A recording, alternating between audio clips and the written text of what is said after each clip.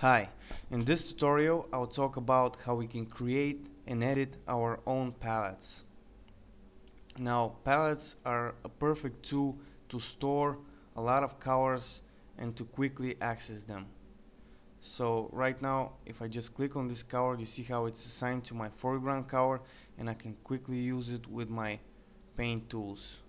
So this is a really useful tool for you to store your colors, save them, and quickly access them. Let's undo all that and close this. You see here we have the name of the palette, and on the right we have the colors that are stored in that palette. Down here we have some options.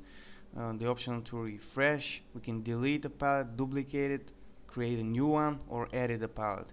Now have in mind that these palettes that come with GIMP are not, you cannot edit them or delete them.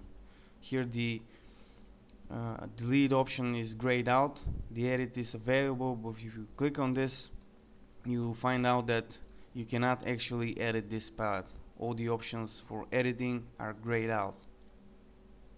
We can go around that by just duplicating this palette, and now we can rename it and we can edit the colors here. So let's delete this duplicate here, and let's create our own palette. This is the button for that. We get this palette editor, and from here, palette editor menu, I can add a new color from foreground color or from background color. You see how this color is added here. Let's change that to green, and we can add this green color here. Now if I double click on this color or use this edit color option, I get this edit color palette entry, and I can, for example, change this color. Let's say I want to make it brighter, and you see how that color changes here. Now you can delete that color. We also saw just right now how we can edit that color, and a quick way to add new colors is to bring out the color selection dialog. And here, for example, if we select this yellow color, instead of clicking OK and going here add a new color from foreground color, I can just click this option here, and you see how quickly this color is assigned here. I can change that color, assign it here,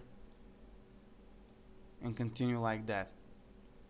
Also, if you hold down the control key, you add the color from the background here. Right now it's white. If I hold down the control key and click this option, you see how I'm adding that color. Of course, we can change that to anything we like.